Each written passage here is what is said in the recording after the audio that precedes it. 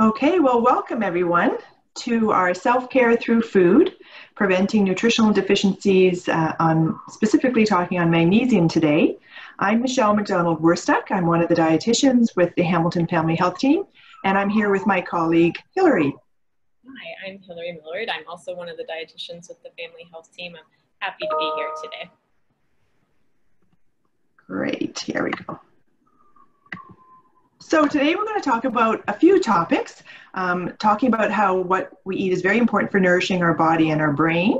We're going to start to jump into the area of nutritional deficiencies and some of the common deficiencies that we might be seeing in family practice. And specifically today we're going to focus on magnesium. And magnesium is a very important mineral. We're going to talk about why, and then we're going to go through how much we need on a daily basis. Some of the myths and truths we might have heard about magnesium, find out if you're eating enough magnesium, and then if people do have a deficiency, we're going to highlight some of the strategies we use to correct that.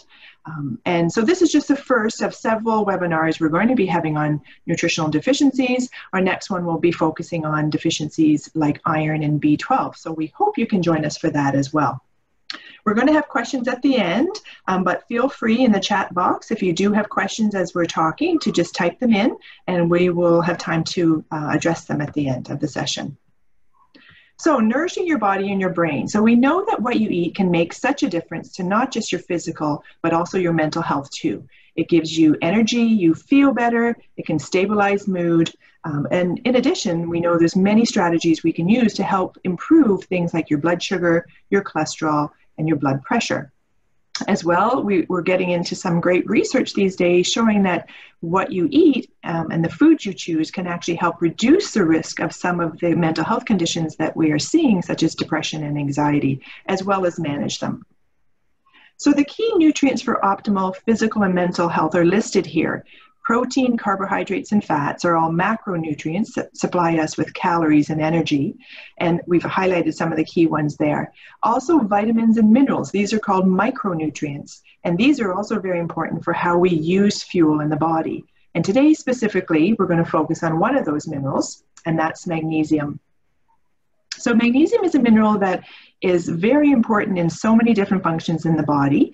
It's involved in over 300 enzymatic reactions and is involved in multiple systems: our circulation system, respiration, our skeletal and muscle cell system, metabolic system, central nervous system, as well as with immune function and inflammation.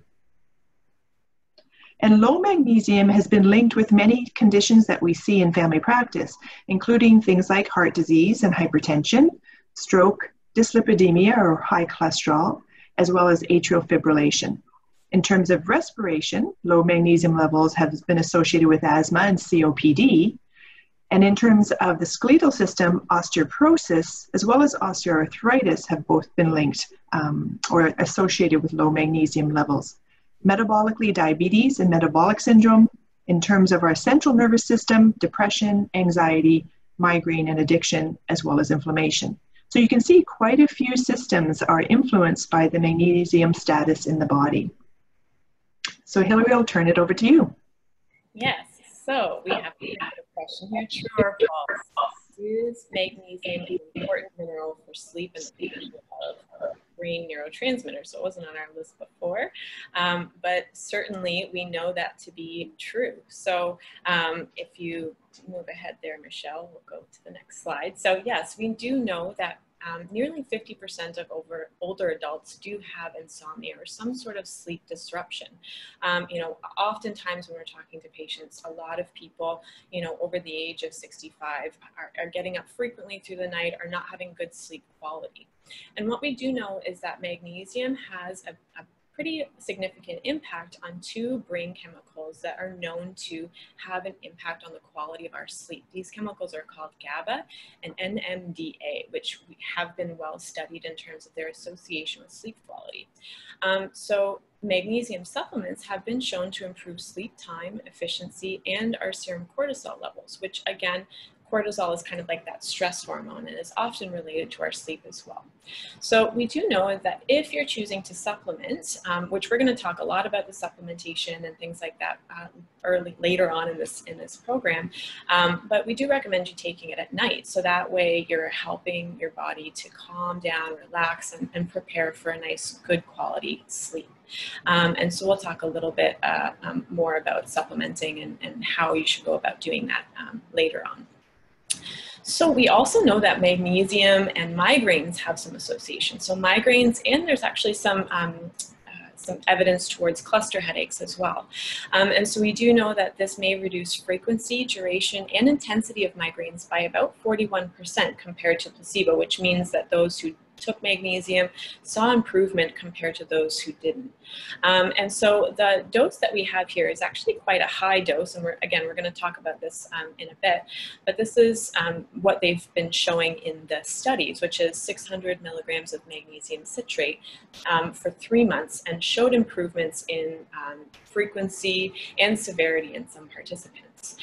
So, we're going to talk a little bit about supplementing and dosing, but, so this is not necessarily the case for all conditions. So we're going to talk a little bit about that in a few slides. But it is important to know that if you are supplementing, to talk to your dietitian, and we can definitely help you out with that and make sure that it's specific to you. So, true or false, taking magnesium supplements can help to improve muscle cramps. So you may have heard this from your dietitian, your doctor, if you get those kind of muscle cramps in the legs. And so we know this to be sort of true. There are some conflicting results when you look at the studies. We do know, however, that magnesium is really important for muscle contraction. So, certain electrolytes in the body are actually going to contract the muscle, and magnesium is what helps to let that contraction go and relax the muscle. So we know that muscle cramps can be related to magnesium deficiency, but whether supplementing with magnesium or not helps is kind of unclear in the research. But the way I see it is that magnesium is helpful for so many other things that if you are suffering from muscle cramps, certainly trying magnesium is worth a shot. But they could also be related to other things. So you might see other nutrient deficiencies. Potassium is a common one, but it could also be calcium or sodium. Although sodium deficiency is not one that we see too often these days. And it could also be related to dehydration. This is really important when we're in these hot days in the middle of summer. Dehydration can be a big factor when it comes to your muscle function and cramping. It could also be sitting for too long. This is something that we often struggle with, especially our senior population, and we're all kind of stuck inside right now. So we may be doing a little bit too much sitting. Tense or stiff muscles, so doing some stretching, and poor blood circulation as well. And as Michele had mentioned a few slides ago, that magnesium is really important for blood circulation. So, to summarize, I would say, it's worth looking at magnesium in terms of helping with muscle cramping if this is something that you suffer from, but there can be other relations as well. So it's, again, helpful to talk to your dietitian or your doctor, and we can really kind of sort through some of this and get to the root cause. So one of the other wonderful things about magnesium is its impact on your heart. So lower magnesium intakes have actually been associated with higher rates of heart disease. So we know that we can start to see some more concerning issues in the heart, especially in relation to blood pressure. And this is because when you think about salt, what salt does is it brings water into the bloodstream. And like a garden hose, if there's more water, there's more pressure. And what magnesium helps to do is it helps to push that water back out. It helps to counteract the effects of sodium in our diet. So having low levels of magnesium can often also be associated with high blood pressure. So especially blood pressure pills and diuretics, these things can often deplete our body of magnesium. And so helping out our blood pressure pills and helping out the rest of our system by taking a little extra magnesium, whether it's through our diet or with supplementation, can actually help to lower your blood pressure.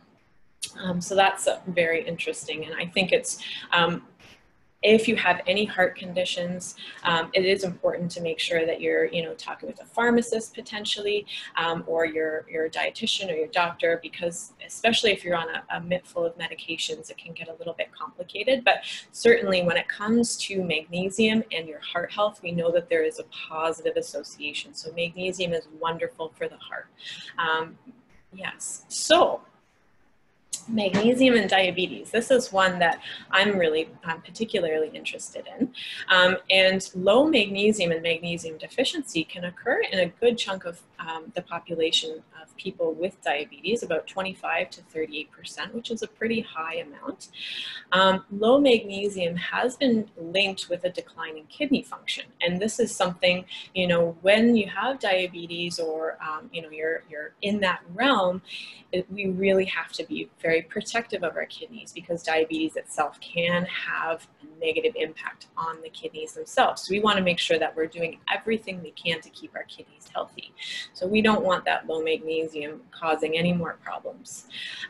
We've also seen that specifically with diabetes prevention, that magnesium can be, associated with developing, or low magnesium can be associated with developing diabetes.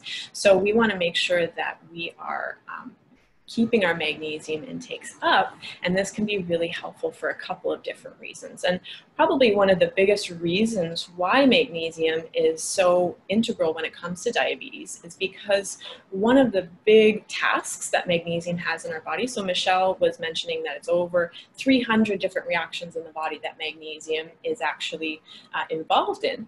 And one of the major tasks that magnesium has is actually in our carbohydrate metabolism. So breaking down those sugars and turning that sugar into energy, right? Because that doesn't happen magically. It happens with complex chemical reactions, and magnesium is integral in that happening. So we want to make sure we're helping our body convert that sugar into energy and not just hanging around and causing trouble.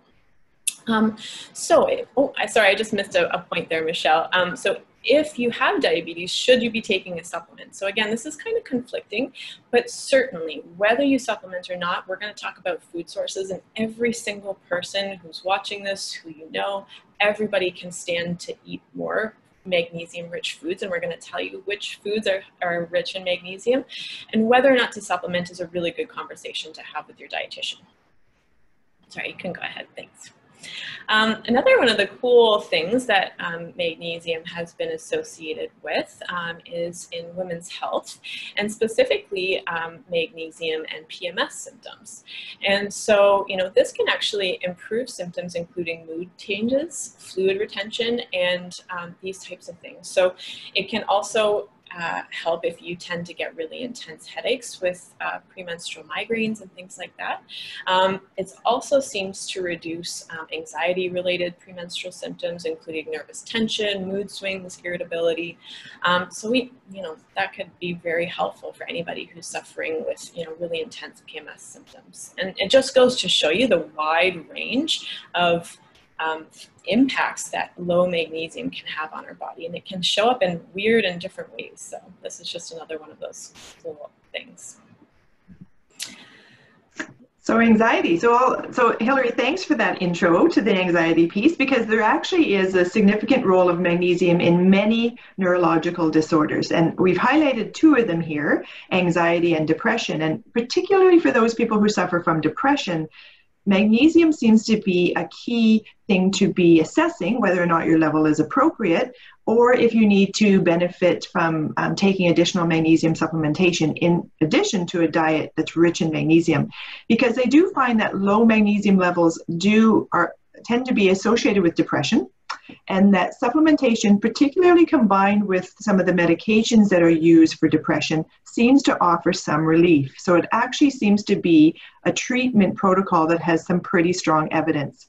And we put a few studies here, there's quite a few out there. And the reason they think magnesium is so important is, in addition to all of those other enzymatic reactions we talked about, This seems to be a key nutrient for keeping the neurons healthy.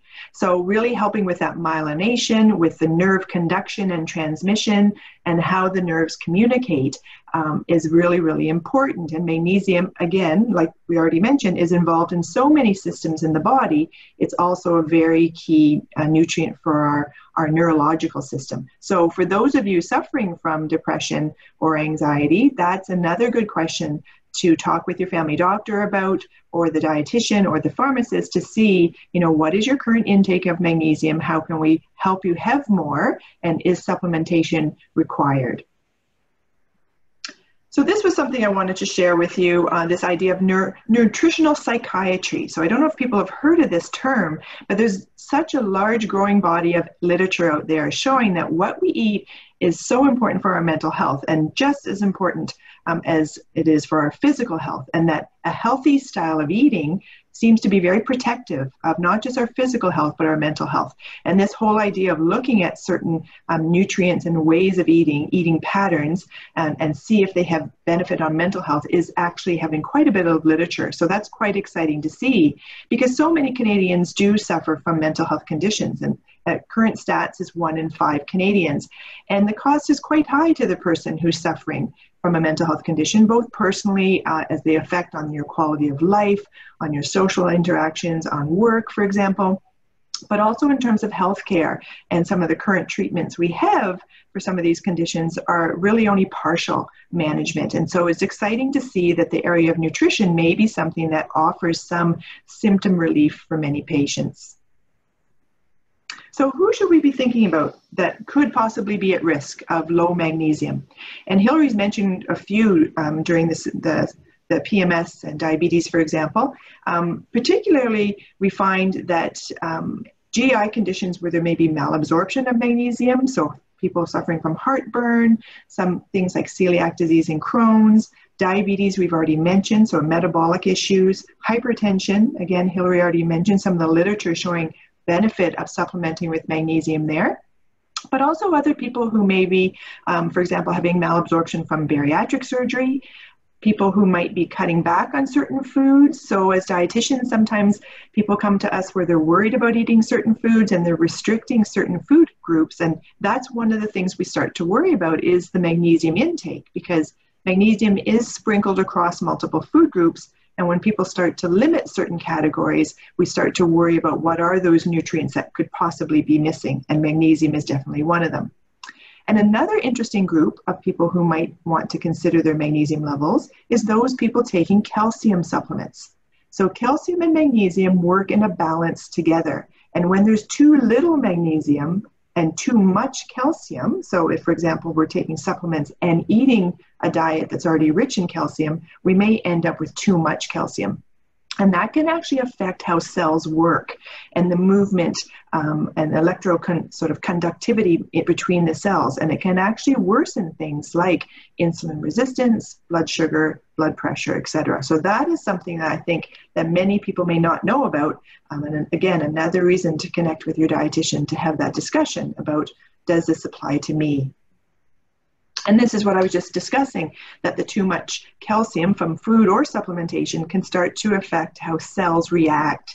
And that it actually enhances the excitability, and it can lead to things like high blood pressure, high blood glucose, as well as an overproduction of cholesterol. So how much magnesium do we need? So when we look at the literature in terms of recommended dietary allowance, this was generated years and years ago. And so there has been a question of, are these amounts even adequate for today's population? So just looking at these amounts, data in the literature have a large range, anywhere between 42 to 75% of Americans, as well as Canadians, are probably not getting enough magnesium. And if in fact these doses were created years ago where they have underestimated how much we truly need, we may in fact need more than this amount. And in fact, some of the newer research is looking at algorithms that predict how much we need based on our body weight in pounds. And for most adults, it's actually 3 times their body weight in pounds, which is usually much lower than these levels. But currently, this is what we have, these levels, and so these are the levels we are using, but we have to keep that in the back of our mind that they may in fact not be adequate for everyone. So why are we not getting enough magnesium in our foods? Well, there's several reasons. One is the reason of low intake. So sometimes people are eating foods that may not have a lot of magnesium in them.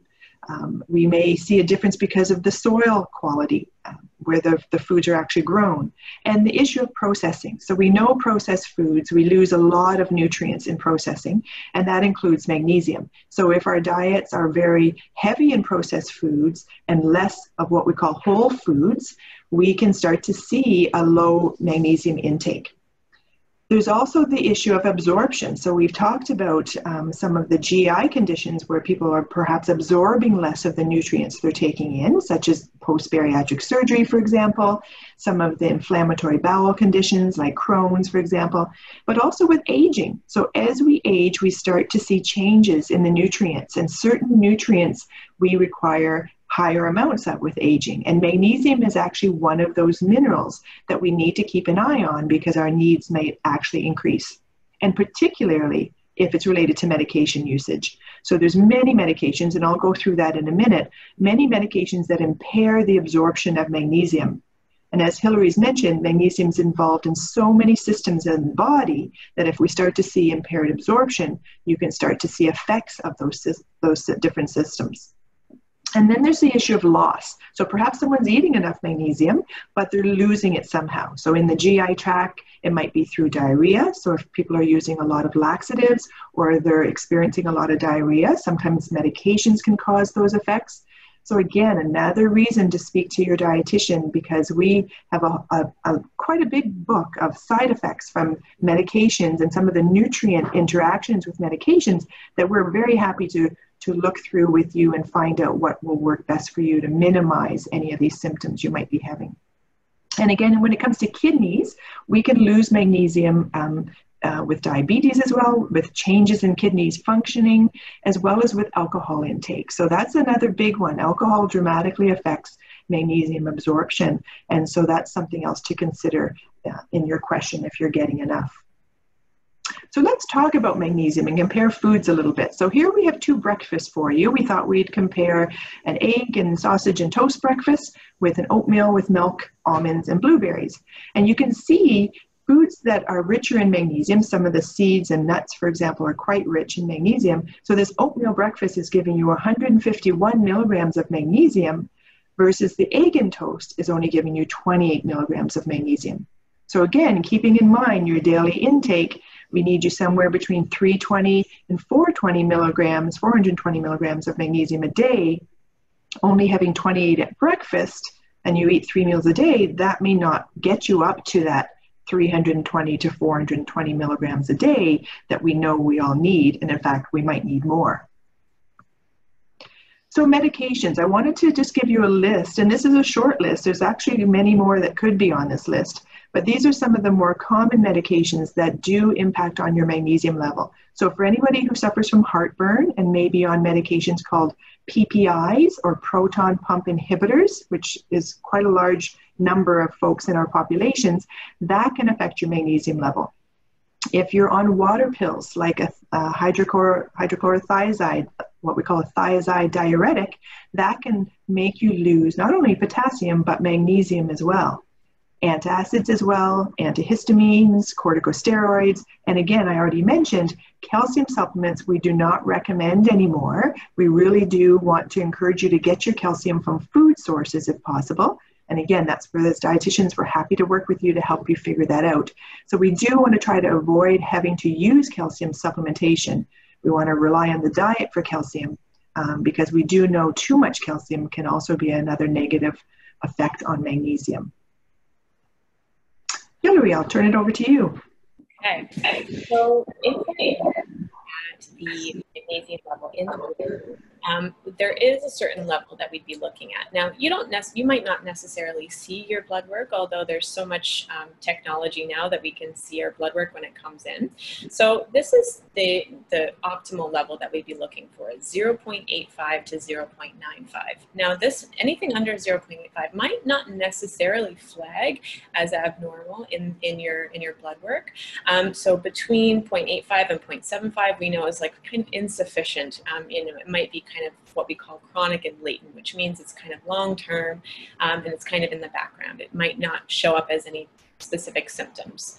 But if your level is less than 0.75, we really would encourage you to treat this. And so treatment would include a magnesium-rich diet. And we would encourage all people to have a magnesium-rich diet, which is part of the reason why we felt it was so important to do a webinar specifically just on magnesium, because it's kind of this like background nutrient that not a lot of people think about.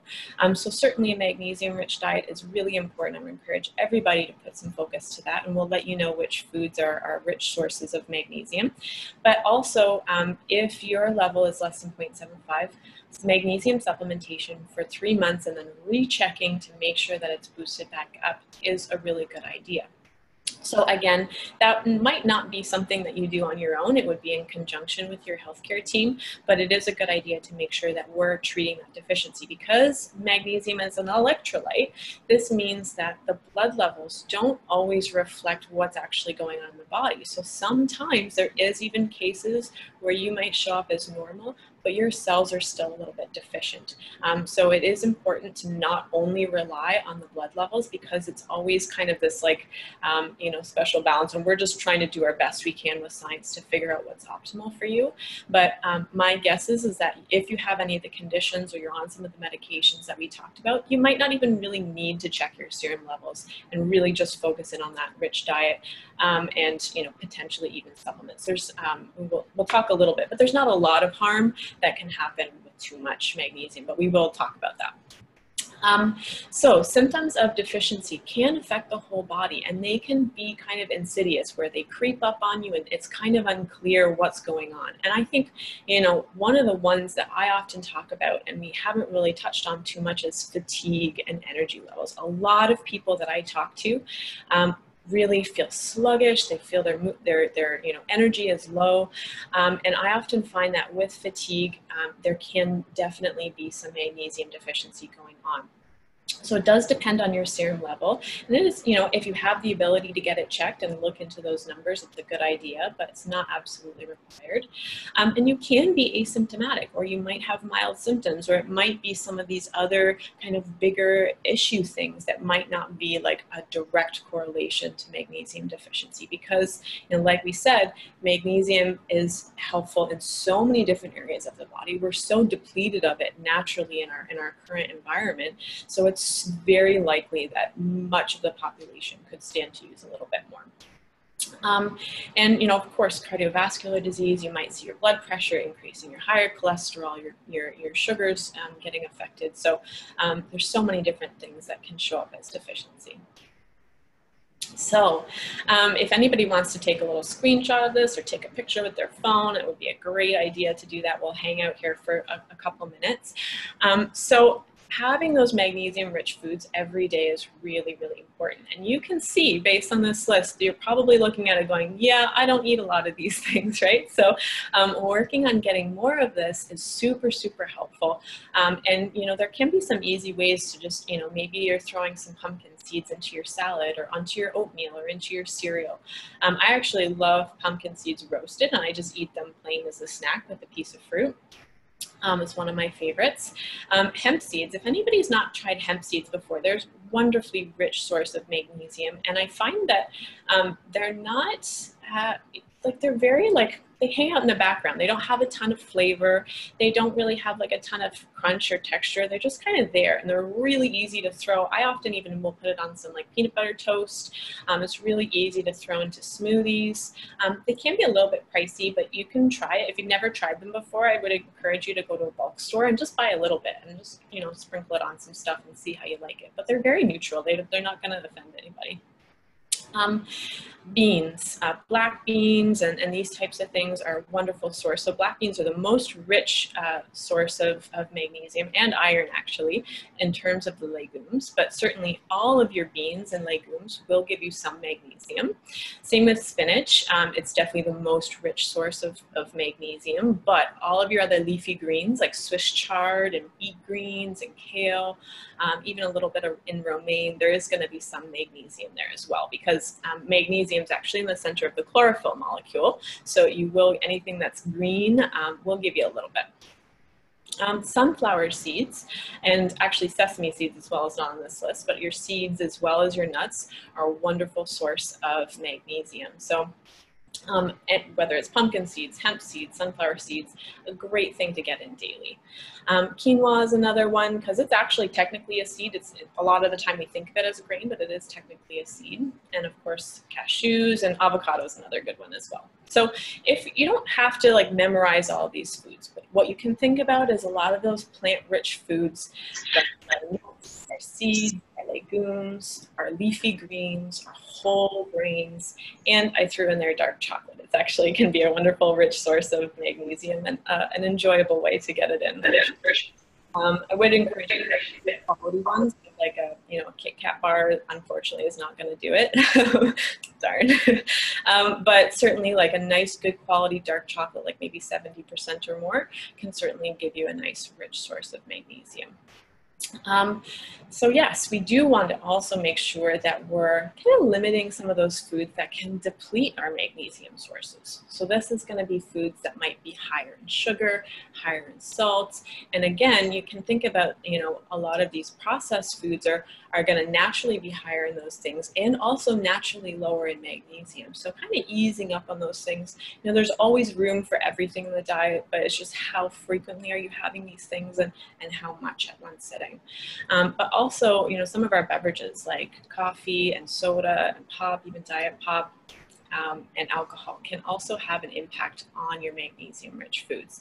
And the wonderful thing about, focusing on the diet when we're thinking about our magnesium-rich sources is that with that list that we were just reviewing that is a rich source of magnesium, the bonus is that it's also a rich source of many other wonderful nutrients. So if you're just focusing and saying like, I don't like any of these foods, I'm just going to supplement, you're also missing out from all of the other wonderful heart healthy benefits. And these things have been known to be helpful for a wide variety of diseases and disorders and things like that. So they're also going to help you in other ways too. So it's not just magnesium that you're getting from these foods, it's also iron and fiber and protein and healthy fats and a lot of wonderful things. So we really encourage those food sources first and foremost. Okay, so how much might you need to correct a magnesium deficiency? So if you're truly deficient, or if you feel like you have a lot of these other conditions and you're not super keen on some of those food sources and you do feel like you need a magnesium supplement, again, we don't want to sound like a broken record, but come to us, that's what we're here for. But certainly there's so many different magnesium supplements on the market. There's about 8 or 9 different kinds, and they are different. They are very different in terms of how well they're absorbed, as well as how well they're tolerated. Okay, so probably the one that I recommend the most is the first one, the magnesium glycinate or bisglycinate. And this is best for treating deficiency. It's also really well absorbed and has very little side effects. And the main side effect of too much magnesium is going to be diarrhea. So the next one would probably be magnesium citrate. Now this one can loosen the bowels a little bit. It is, rather gentle, but it can loosen the bowels a little bit. So if you tend towards constipation, maybe you want to try out the magnesium citrate, but we do recommend splitting the dose on the citrate form. So, taking it in 2 smaller amounts, and that might be okay if you're already taking other pills at those times. But it is always a good idea to just do a quick review with your pharmacist if you are on a, like a mitt full of pills, to just connect with them and see when the best place and time is to take your magnesium. And then you might also see something like magnesium chloride, which is often called slow mag. And you can see you actually need a much higher dose of this one because it's not as well absorbed. So it is one that, you might just need more to get the same impact. And we do recommend that you avoid the oxide form. And definitely high doses of this can cause diarrhea, even sometimes low doses. And one other thing that I'll say is that oftentimes if you go and you look at a supplement, it might just say magnesium on the front. Get out your, glasses and look at that tiny little writing that's on the side. They make it so small. But, it is a good idea to see what forms are in there. And I usually just go right for the glycinate or bisglycinate and definitely avoid the oxide. And the other two are options as well, depending on what's going on. But you don't have to make this decision alone. Okay?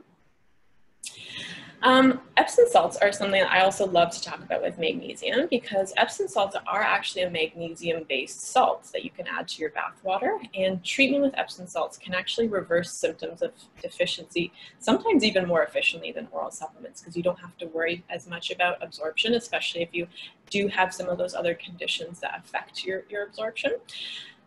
So we would recommend, if you are going to go this way, that you're thinking safety first. So can you get in and out of the tub safely? And that's a big one for sure. And some people just don't like the idea of having a bath. So, it's really, a personal decision, but you can get really lovely absorption through the skin. And you get this kind of added benefit of relaxation and helping with muscle pain and things like that. So personally, I find the idea of taking a bath and Epsom salts and having a piece of dark chocolate is much better than taking some pills. But, it's whatever feels right for you. So it is an option. But you can see if you're trying to treat deficiency, right, you don't want to take the pills and you're trying to treat deficiency, you do have to do it quite often. And in the heat of summer, it might not be, as much of a good option for you, but it's there as an option. So as I mentioned, one of the biggest signs of having too much magnesium is diarrhea. You can get, if you're like really getting super high levels of magnesium, there can be other issues like, affecting the heart and these types of things. Because it's an electrolyte, because it's dealing with muscle function, there can be other concerns, but the first sign you're going to see is diarrhea. So certainly we want to just, be cautious of that. But otherwise, it's fairly safe, I would say. So what we know is magnesium is more common than we think, right? We would really encourage every single person in Canada, in Hamilton, everywhere, to really start thinking about choosing magnesium-rich foods every day and at every meal. So again, seeds and nuts, whole grains, legumes, so that's your beans, lentils, chickpeas, peas, and your leafy greens. We really want to start getting some more of these foods and, supplementing when necessary. Okay. Great, thanks, Hilary. That was a great recap. So bottom line is, this was a nice summary of some of the literature showing which conditions would benefit from supplementation. And as you mentioned, many conditions that we see in family practice may actually benefit from a magnesium-rich diet and some magnesium supplementation. So that ranges from prenatal pregnancy conditions, which we didn't talk about today, but preeclampsia has quite a bit of literature. The heart conditions we did talk about today, hypertension and cardiac arrhythmia. If someone has diabetes or metabolic syndrome or pre-diabetes, as well as high cholesterol, we call hyperlipidemia, as well as some of the CNS or central nervous system type of conditions, migraine, asthma, or asthma is respiratory, depression, anxiety, as well as PMS and osteoporosis. So again, there's quite a bit of literature on this. And as you mentioned, very common for people to be deficient in magnesium. And we really want to encourage them to add those magnesium-rich foods and then seek out additional help if they want to discuss this in more detail with their family doctor or dietitian. Vitamin D. Did you want to do this one? Sure. Sure. Vitamin D is a really common deficiency in Canada, and the main reason for that is because we just don't get enough sun up here, right?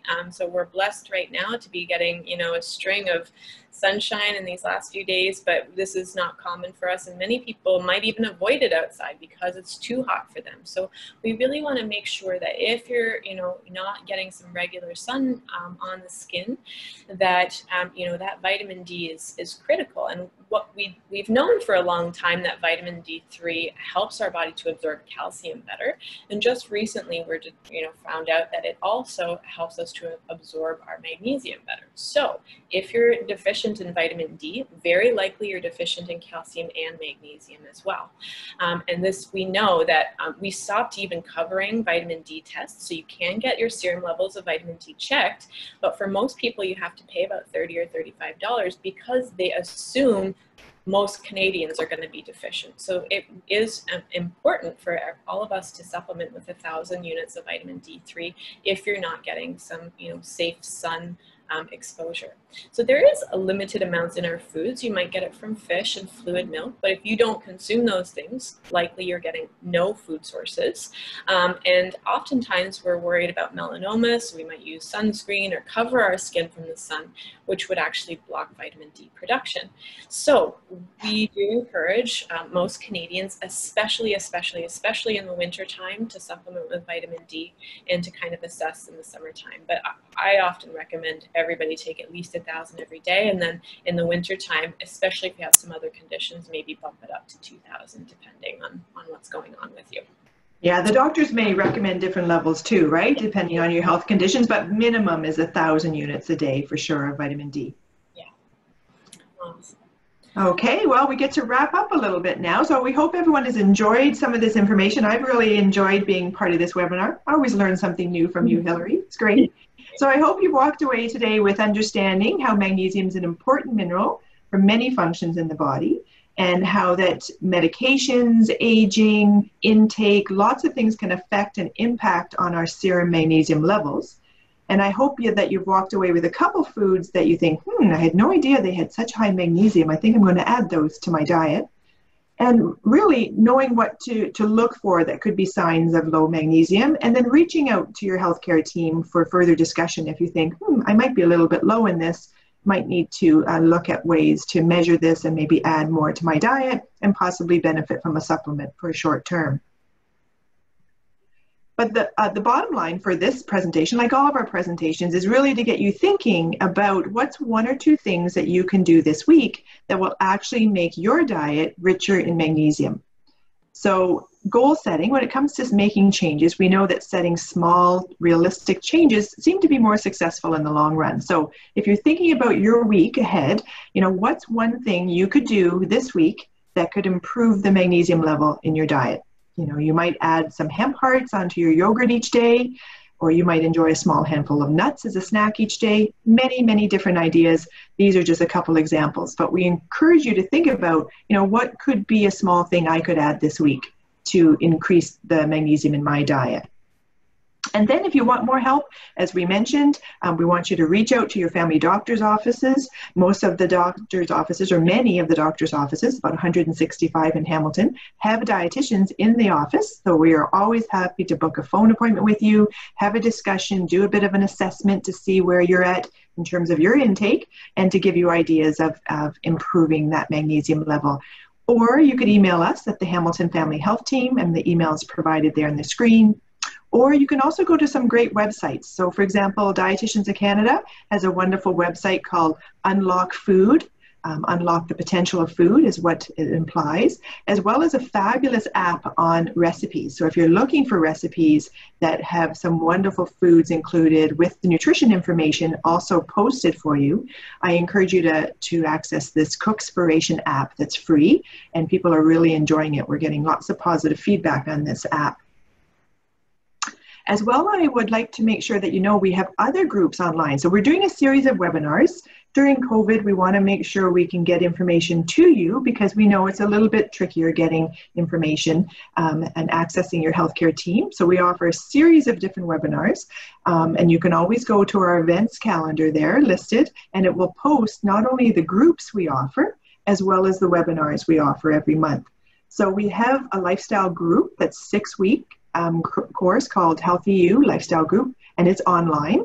We also have a 2-week diabetes group for those people wanting to learn more about diabetes strategies to manage your diabetes, as well as cooking demonstrations. So if you're into cooking, we have several of our dietitians demonstrate how to prepare healthy meals quick and easily. And again, that's all via Zoom invites. So if you're interested, please go to our website, click on the session you're interested in, and we'll be happy to send you the Zoom invite as well as the participant resources to join that group.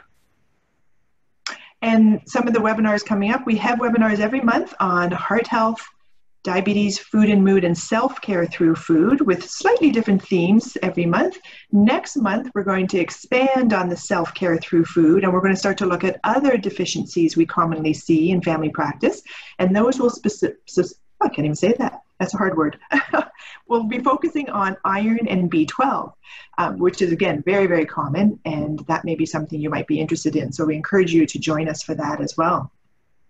And then we want to take a minute to ask for some feedback from you. These are our polling questions, and we're going to launch them and give you a few minutes to answer them, and then hopefully have time for questions at the end if you have any questions about our webinar today. So take a minute to answer some of the polling questions. We've tried to make them very straightforward with yes or no replies, so it saves you a little bit of time when you're filling them out.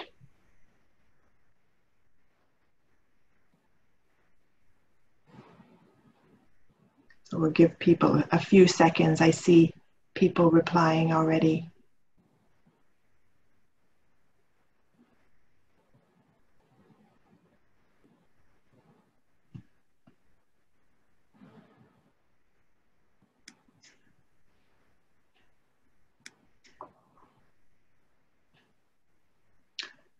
Okay then, so do we want to move on to any questions that we have? Do we have any questions in the chat box, Hilary?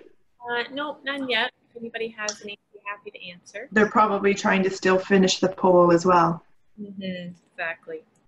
So one of my questions I have for you is on magnesium supplements and the cost. So which ones do you recommend in terms of cost effective?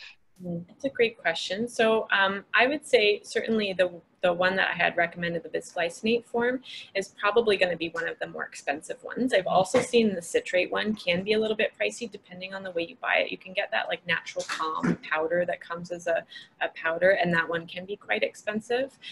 So my guess is that probably some of the ones that like the worse they are in terms of absorption, the cheaper they tend to be. So it's one of those things. It doesn't necessarily mean that you have to go and get the most expensive supplement, but my guess would be the Slow Mag. Have you seen that in the stores as well as being? I have, yeah. I've noticed the price of the magnesium citrate is not that bad because I was checking out some of the prices at stores like Shoppers and Walmart and Costco, and the pricing is pretty reasonable, particularly at places like Costco where you can get larger amounts for a good deal. And yeah, I do caution people against watching out for especially the calcium magnesium combos, because that's often an oxide when we know the oxide is quite hard on the GI tract in terms of diarrhea. Plus, again, we don't really want people supplementing with calcium if the diet's already rich in calcium, right? So that's a really important piece, I think. I hope people can connect with their dietitian because, you know, years ago, people will put on calcium supplements all the time. And some of the people I meet are still on the same supplements they were told to take, 10, 15 years ago. So I think it's a good idea to connect with the dietitian to review to see, do you actually need that calcium supplement? And could you get it through food? And as well as now that we learn so much of how the calcium balances with the magnesium, I think it's really important people have that discussion with their family doctor or particularly their dietitian, as we're, raising that awareness of our whole team. So many of our team members weren't aware of how magnesium is so affected by so many medications and conditions. So it's been a learning curve for everyone, which is great. Absolutely. And I think too, like you were mentioning, even if we can focus on increasing our vitamin D, right? So if we can supplement with vitamin D instead of calcium and maybe even magnesium and just work on those food sources, then it's like we're trusting our body to absorb what it can when it can, right? So I think, even making sure you're getting your vitamin D status up and then letting that balance come into play. Yeah. So I sometimes get comments from patients saying, oh, as a dietitian, I never thought you'd recommend a supplement. I thought you could get everything from food. And that's always a great question because we ideally try to get everything from food, but we know vitamin D is the exception now that we have to supplement. We just can't meet those targets through food because the food sources are so few. And then with people with so many conditions and other medications, sometimes we do need to supplement with other vitamins and minerals to meet those increased needs that they have. And for example, the sake of magnesium. So if someone's on a water pill, for example, you know, Corversal Plus or anything that has a plus is a water pill, that would be someone that would want to consider, like, am I getting enough magnesium? Do I need to look closer at my magnesium intake? So would you recommend all magnesium supplements be taken at night? Or do you think there's a best? No, I think, I mean, at night we use that one for sleep. So when people are trying to get a better quality sleep, we recommend it in the evening. It really can be taken any time of day, especially the low dose. If someone's using 150 milligrams of magnesium citrate, it's really up to them when they want to take it. So that's a personal choice, but whatever is easier for them. Yeah. So is everyone going to go out and buy hemp hearts? Yeah. Hemp hearts is a great source of magnesium. And again, those are at Costco too. Like, you get a big bag of them, and they do taste so good in so many things. You can sprinkle them on anything, and you get more protein as well. So they're just wonderful. I love them. Yeah, they're a great food choice, which some people are not even aware of, right? So that's the one of the reasons probably why you and I love being in the area of dietetics. We love all these new foods that we get to learn about and share with our patients. Exactly. And I recommend pumpkin seeds like so often, just because they're also one of the highest food sources of iron, which we're going to be talking about next month. So I'm always a big fan of pumpkin seeds, and I would say I eat them almost every day. I'm obsessed with them. I was just talking to a lady just this morning who was worried about taking pumpkin seeds because she has diverticulosis, and she had been taught years ago she couldn't have nuts or seeds. But then I was giving her the good news is that if she chews really, really, really well, she'll be fine. And so she was quite happy to hear that she could, you know, start with pumpkin seeds. She actually had a question because she was buying all of those broccoli coleslaws that have pumpkin seeds in them. So she was quite worried about it. And so quite happy to find out it has lots of magnesium. And if she chews well, she should be fine. So anyway, any other questions? Are we ready? I think we're good. That's it. Well, thank you, everyone. We'd like to just thank you for spending time with us today. And we encourage you to join us again. And we encourage you to go to our events calendar at www.hamiltonfht.ca, because all of our sessions are posted there, as well as our colleagues. We have mental health colleagues who are having sessions on anxiety and managing stress during COVID. We also have our physiotherapists doing sessions on getting active. So there's great content there, and we encourage you to join us and share with your friends, and hopefully get the information that you need to stay healthy, right? Okay, so have a great day, everyone. Bye-bye.